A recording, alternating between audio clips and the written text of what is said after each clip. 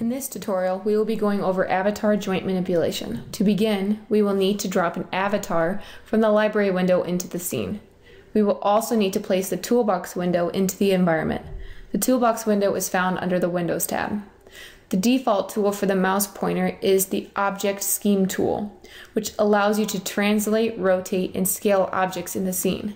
This tool is represented by the arrow cursor in the toolbox window. Also in the toolbox window is the joint manipulation tool, which is represented by a hand with two blue dots. This tool allows you to manually manipulate the avatar's joints. To turn on joint manipulation, click once on the icon. The icon will then be highlighted in blue. When the joint manipulation tool is turned on, the Object Scheme tool will then be turned off.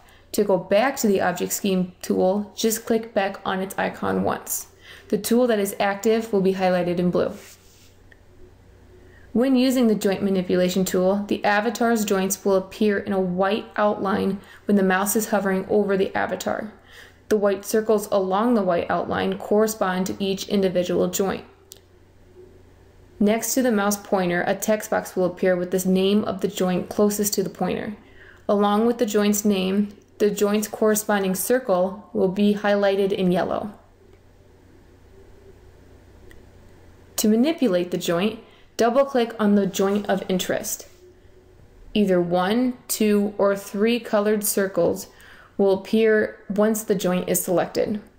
These circles represent the joint's degree of freedom. The degree of freedom that is active is highlighted. By rolling the middle scroll on the mouse, it allows you to switch between the different degrees.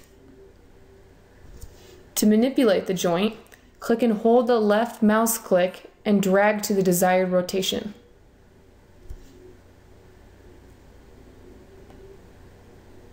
Some tools to help with joint manipulation are located at the top of the viewport screen. Turned on by default, coupled joint manipulation rotates all the joints that typically rotate in concert with the selected joint. For example, the spine, neck, and fingers are typical joints that rotate in concert with one another. The other option is single joint manipulation. This allows for the user to only rotate the selected joint.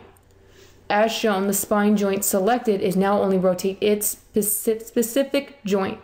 No other joints are rotating in concert. Lastly, the Update Symmetric tool is available for use. When turned on, the selected joint as well as its symmetric joint will rotate in the same degree. For example, the left shoulder is turned on to rotate. With the Update Symmetric Joint tool turned on, as I rotate the left shoulder, the right shoulder rotates as well.